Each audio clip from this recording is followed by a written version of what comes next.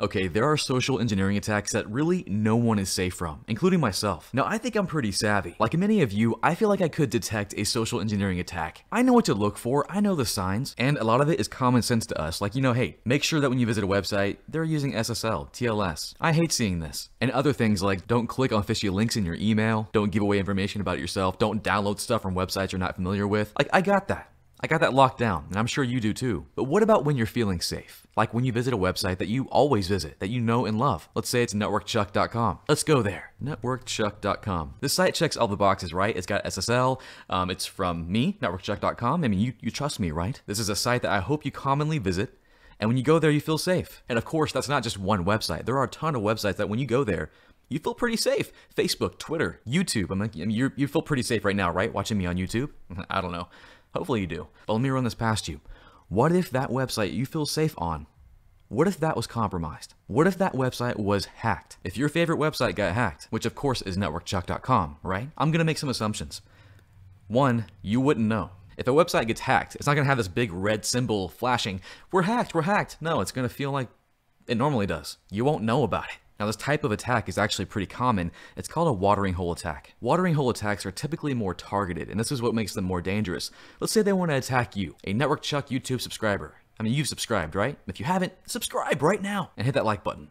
Anyways, let's say they're targeting my audience. They would assume that if you like my videos on YouTube, you might go visit networkchuck.com, my website. So instead of the hacker trying to attack each and every one of you, they'll set up an attack or a hack on a place that you might all visit, the watering hole. It comes from, an animal analogy. In like a desert Sahara situation, all the animals will come to one central place for water, right? And if you can poison that watering hole, well then you got everyone who visits. So that's what they'll do. They'll scan my website using some hacking techniques to find vulnerabilities. And then they'll exploit those vulnerabilities and set up their attack. It might look like this. We'll go to networkchuck.com/watering-hole. This page looks totally legit, right? Like nothing fishy going on here. Totally safe. Now in real life, it won't look like this, obviously. They're gonna make it seem like it's a normal website, a normal page that you would normally visit. And in a lot of cases, they might try to get you to download something.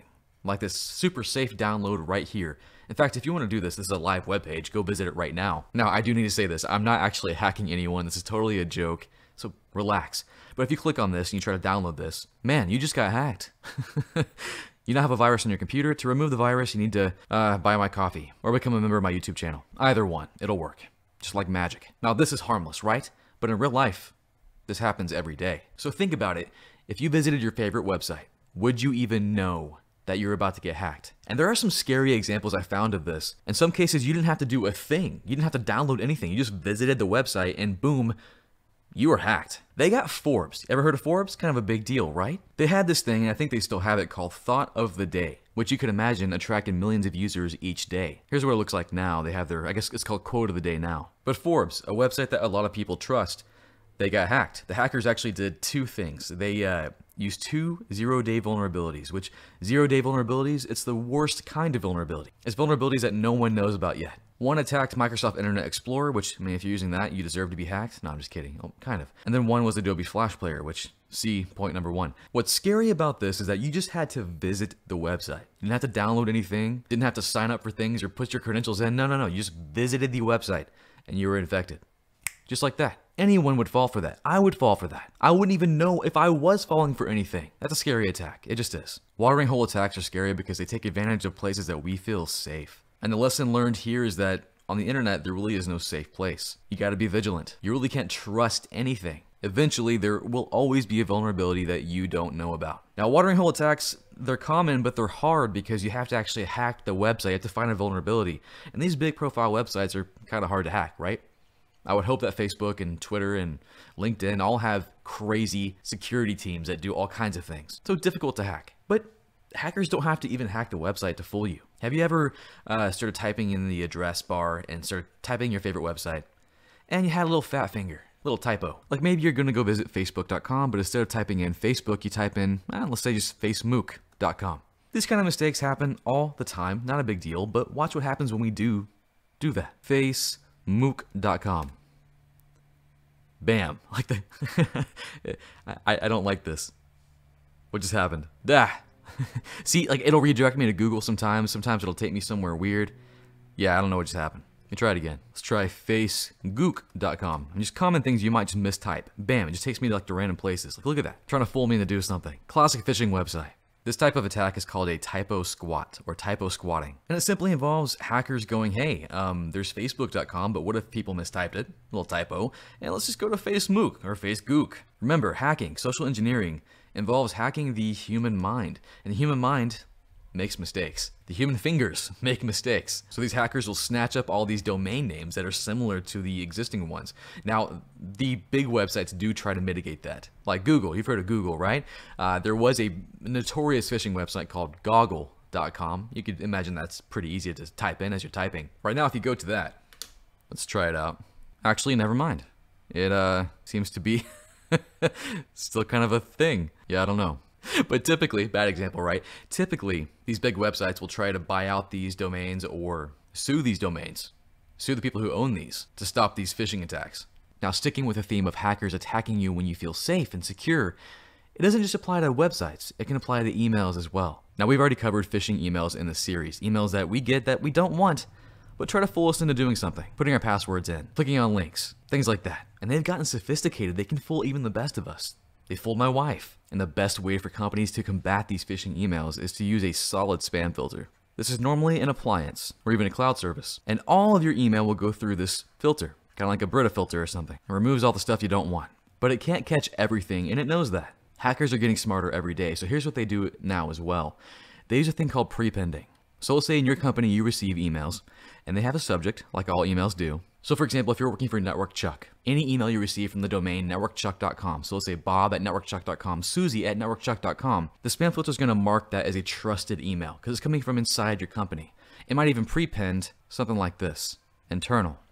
Now, most of the time they don't prepend anything, they just leave it alone, and that's how you know you can trust that email. Then of course you'll have your subject right after that, coffee. But if you receive an email from an outside organization, like maybe just a regular Gmail account or another company, well then your spam filter will by default flag that as external.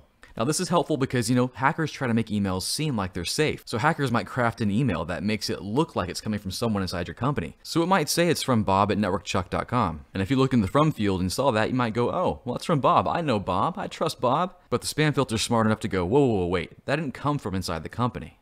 They came from outside the company, and it'll flag that as an external email in the subject. So your employee should go, hey, it says it's from Bob, but it's marked as external. Something's fishy here. Now, this is all good and great. This helps a lot. But hackers, man, they don't sleep. They get on this. What do? They take things that are meant for good and use them for evil. So hackers will often prepend their own stuff in the subject to make it seem like it's a trusted email. Maybe you at your office are used to receiving prepended emails that say internal, and then maybe the hacker sends an email to your personal inbox that's prepended with internal. Just by daily conditioning of looking at that and trusting it, you might click on that link in the email because you trust internal prepended emails. So this is a primary example of how something we're using for defense, prepending, hackers can turn around and use as offense. Right now, you are not safe. If you're on the internet, if you're using the internet, you're not safe. You have to assume that. Hackers aren't trying to attack you when you're alert and vigilant and looking out. No. They want to attack you when you feel safe, when you're at places that you let your guard down. But that should never happen. Your favorite websites, man, they can target those. Watering hole attacks, you and your buddies at your company might go to one website. If you're a NetworkChuck subscriber, they might hack networkchuck.com. Please don't do that. But they might do that, knowing that my audience members go there, and then suddenly, bam, you get hacked. And they don't have to hack a website. They can use something called Typo Squatting, where they just buy up domains, fat-fingered domains, networkchucks.com, goggle.com, facemook, and they put up a website that might seem legitimate, and before you know it, you got hacked because you just typoed. And then even with emails, systems that we use to make our emails better, make us feel more protected, prepending, flagging emails that are external, internal, can be used against us. Hackers will prepend emails to make us feel safe when they're actually not. So moral of the story, again, you're not safe right now, so be vigilant. Anyways, guys, that's all I have today. I'm at the beach house right now. I don't have a beach house, I'm just at a beach house. That's why you see the different scenery here. But hackers never sleep, and neither will I. I'm gonna keep making videos even when I'm on vacation. So if you like this video, hit that like button. If you like what I'm doing here in general, subscribe. Hit that notification bell so you get notified when I post stuff. And if you like this course so far, this is part of my Security Plus course for free here on YouTube. I'm doing with David Bombal and Cioara. Check out the playlist, and we also are releasing content as we release it, or record it, day by day. at thisisit.io, so check that out. Yep, that's all I got. I'll catch you guys next time.